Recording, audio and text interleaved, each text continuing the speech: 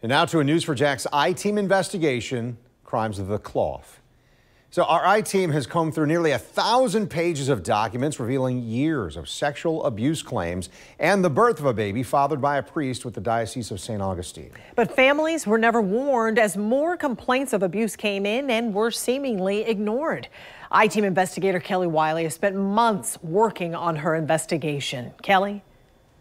Well, since the early 90s, at least 4 women have come to the Diocese of St. Augustine with stories of how now deceased priest William Malone allegedly molested, fondled, and got one woman pregnant. The abuse occurred in the 80s. One victim, just 11 years old at the time. Now the diocese records on the abuse have been released to state investigators, showing then Bishop John Snyder and other church leaders knew that priest abusing children in the early 90s, but said nothing.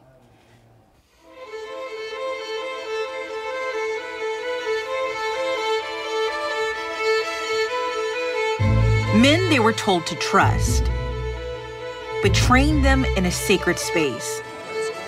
Secret church files show top leaders of the Diocese of St. Augustine failed to tell police about allegations its priest molested Jacksonville children. The church historically hid it.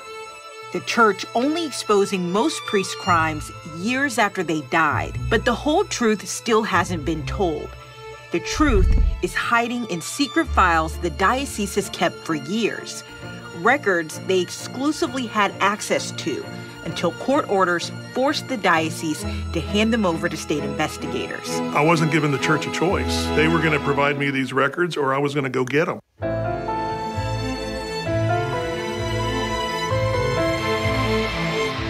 Now we're telling you the whole story, starting in 1980, when Reverend William Malone, a visiting priest from Ireland, was assigned to Sacred Heart Catholic Church in Jacksonville. In an internal report from 2019, church investigators detailed how Reverend Malone repeatedly molested a young girl during the sacrament of confession. The girl was only 11 years old.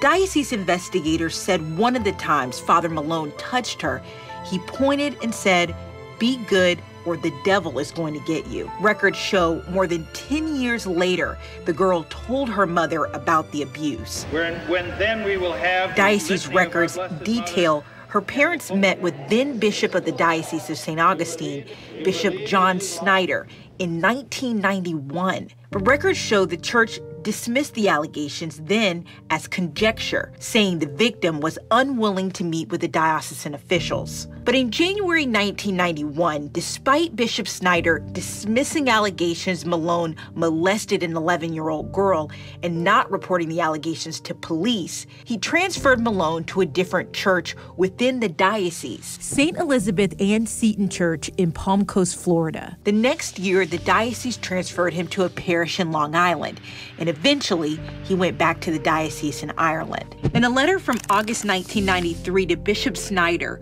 church leaders in Ireland wrote that while Reverend Malone couldn't remember abusing children, he accepted something happened. The admission by Father Malone is not the only bombshell in the letter. The letter itself was to discuss child support payments.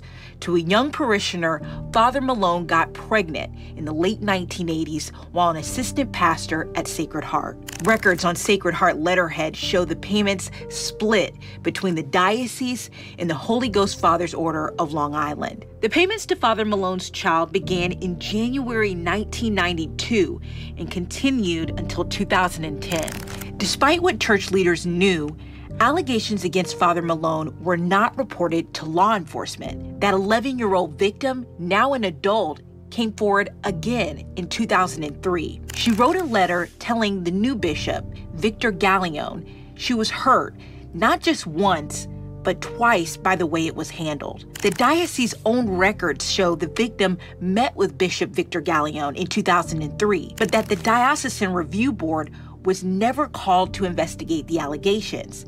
And again, Neither were police. It was not until 2018, the third time she spoke up, 27 years after her parents told Bishop Snyder, that the diocese reported the allegations to police and its own parishioners. But the diocese did not tell parishioners that they were told about the allegations against Father Malone decades ago, or that they for years paid child support to a child he fathered while a priest at Sacred Heart. Diocese records also showed other victims had come forward over the years with stories of how Father Malone molested them. In 1994, a woman's husband reported she was molested by Father Malone during counseling sessions with the priest in 1982. She was 15 at the time. Police reports say she was molested once a week for 6 weeks by Father Malone. The church, again, did not report the allegations. That woman didn't come forward again until 2019. The same year, a third victim came forward, telling the diocese she was molested in 1981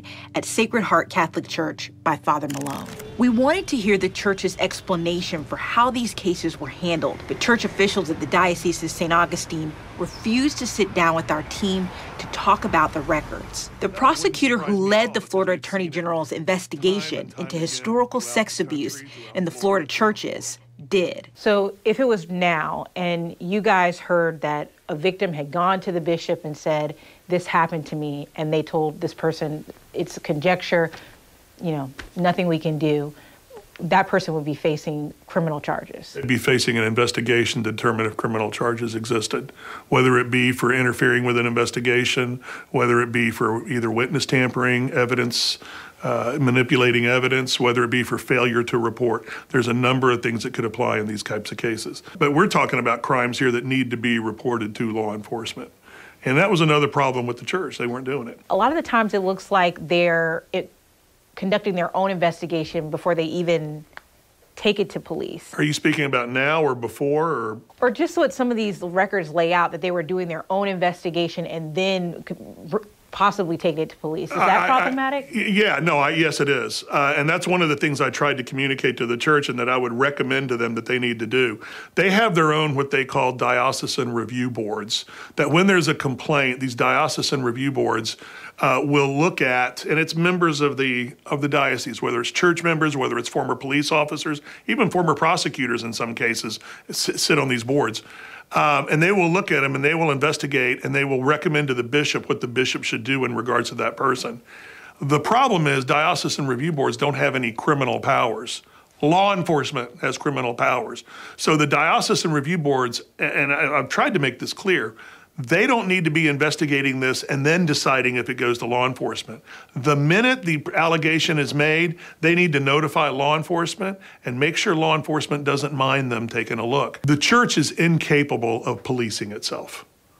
The church should not be relying on the church or diocesan review boards to police whether or not crimes are being committed against children or anything else.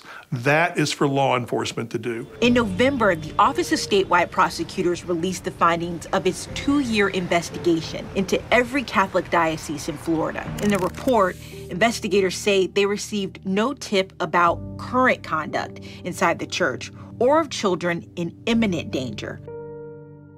But in total, the report listed 97 priests credibly accused of sexual abuse in Florida churches, including Reverend William Malone. But what the report did not detail was any of the abuse experienced by Jacksonville children or the cover-up by the Diocese of St. Augustine leaders. What happened to the victims of Father Malone is a snapshot of the history of the Diocese of St. Augustine and how they handled allegations of sex abuse against its priest. And it's an even smaller look at Catholic churches in Florida as a whole. Investigators say possibly the biggest issue facing leaders of Florida's Catholic churches, even now, is openness. In that letter to Bishop Gallione in 2003, the 11-year-old who Father Malone first abused shared how the abuse and the cover-up left her faith. She wrote, "I was abused by a man of God and ignored by men of God who were supposed to protect their flock." Now, our investigation is not over. Church records revealed the background stories for so many of the vague announcements about credible allegations against priests at the Diocese of St. Augustine over the years. We are detailing them all in our story on news4jax.com. If you have experienced or know about allegations of sexual abuse, not just in the Catholic Church, but any institution, you can still report those allegations to the Florida Attorney General or to the Jacksonville Sheriff's Office. We're going to link you to that on news4jax.com. And if you have a story you want to share with us, we provided the direct link to contact us by emailing iteam@news4jax.com. Kelly, in your investigation, you said the Diocese of St. Augustine declined an on-camera interview. This is something you've been working on for weeks. Can you share that process with our viewers?